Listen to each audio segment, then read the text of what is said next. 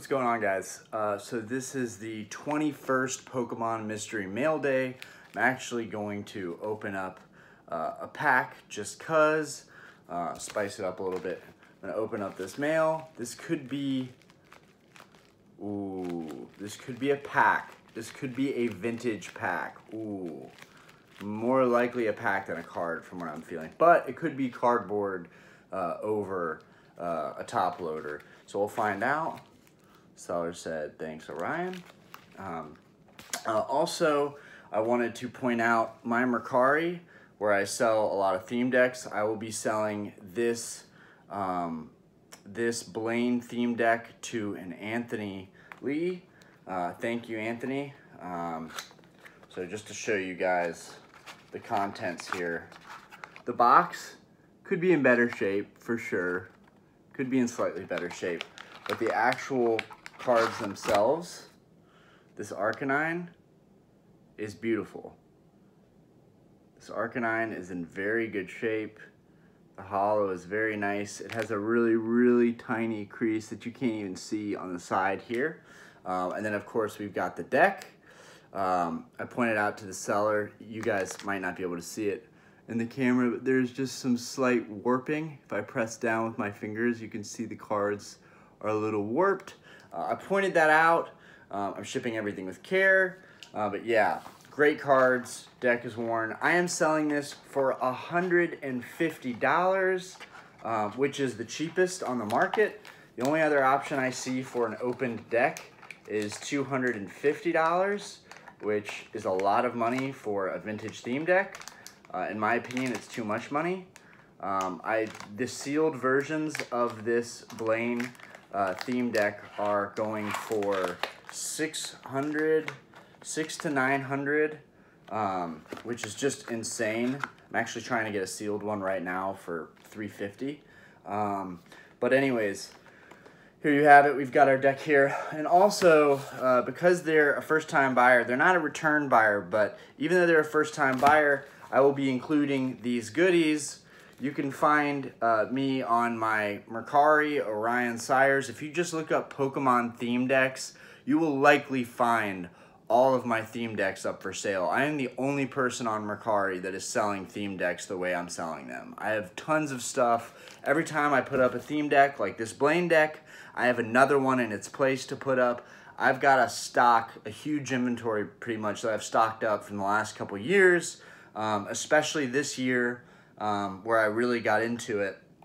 But I've got another one of these I'll be posting soon. It won't be for $150. I'll probably post it more for $180, $200, maybe $220, because it isn't. The other one I'm going to put up is in immaculate condition.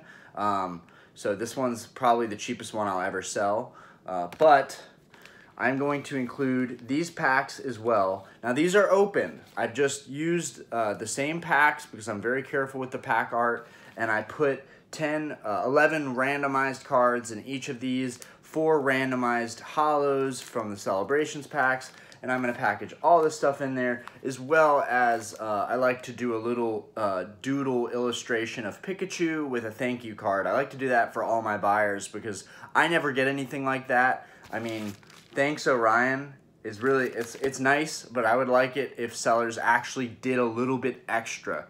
Put in a little bit of extra work. So this is very personal from me. I'll send a card, I send gifts. But yeah, I just love building these little gift boxes with these packages I send out. This will be shipped using Bubble. So we'll get this guy wrapped up here shortly. But anyways, now to the good stuff. Pokemon Mail Day number 21. Let's open this guy up. I have no idea where my box cutter went. That's weird. Okay, we'll just open this guy up. Just try and, if I can, open this guy up. Guys, I'm having difficulty getting this thing open right here. Okay, I got my finger underneath the seal. I really dislike how hard this is to get open. Okay. Okay, we got a card. We got a single card. Put this away. I always reuse my shipping stuff. Got some cardboard. What did we get? Nice. I've really been looking forward to this Scizor. This is the evolved steel form of Scyther. This is from Neo Discovery, I believe. Let's see. Neo Discovery is what it's from. Card is in really great shape. They shipped it in a little plastic envelope and a top loader with a sleeve inside. That's as professional as it gets. That's all I ask. I don't really care about the cardboard. It's a nice touch, but for the most part, just being shipped in a top loader is all I ask. This card's in really, really great shape. I don't know if y'all can see that. So there's a slight scuff on this top loader. I'm gonna take this out to put in with the rest of my cards anyways. I don't see any serious imperfections. Yep, looks good. Looks really, really good. Show that to you guys. So this is the Neo Discovery Scizor. I just decided, instead of buying packs for a lot of these other booster boxes, that I would just go ahead and go for the rares and all of them. And that way, that would save me a lot of time tracking them down. Now, in terms of the base set, like this base set box right here will be the first box that I actually try and fill full of packs.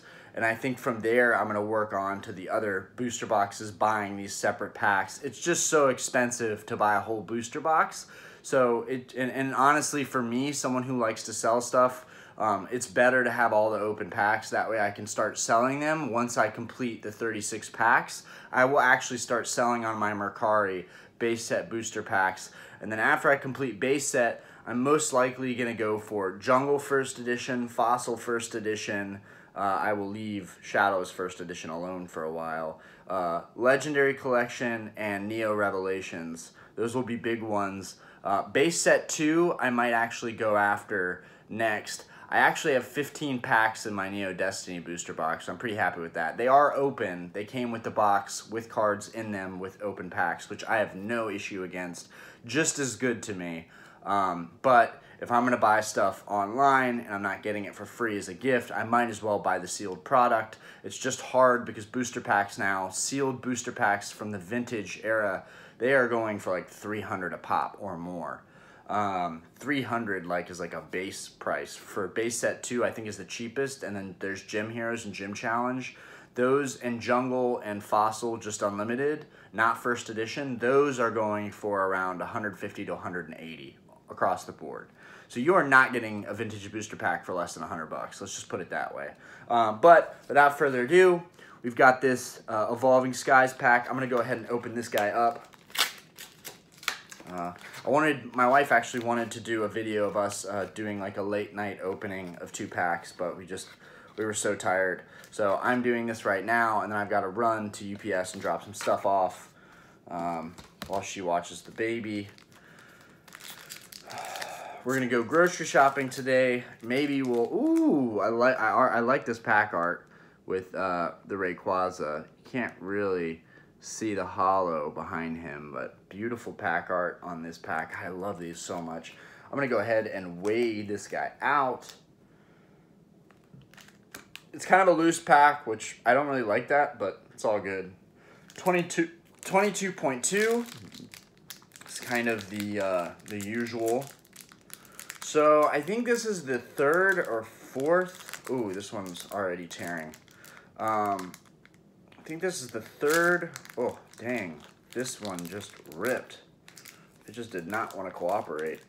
I think this is the... Wow, this pack, honestly, if I were to think anything was resealed, it would be this pack right here, because it should never, like, rip apart like that, honestly. It should be a very clean opening.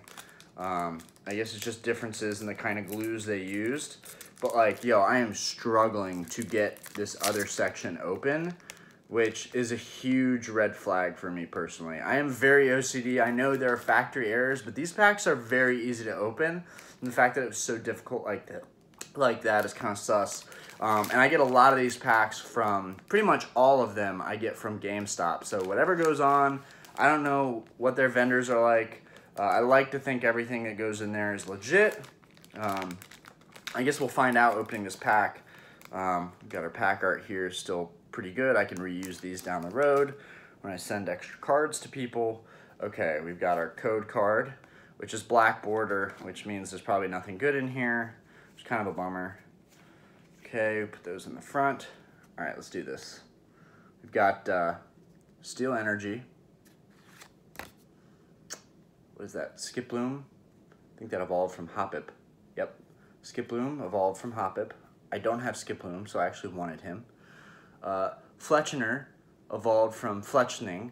I don't have Fletchner, so that's another one that I wanted for the set. Shopping Center. Looks like Nickit. Yep. I think this is the Bergmite. Bergmite's kind of like a play on icebergs. Carvana. It's kind of our what are those called? Those really vicious fish. I'm trying to think what they're called. I'm forgetting the name of these in real life. What this reminds me of. Piranha. Carvana Piranha. That's what it reminds me of. Emolga. I have not gotten Emolga. I guess it's a mouse electric type, kind of similar to Pikachu. Slackoth. Ooh, nice. Really, really nice. I got Shiftry. I'm really, really happy with this rare. Shiftry looks incredible. Oh wow, it's actually a reverse hollow Shiftry. Far out.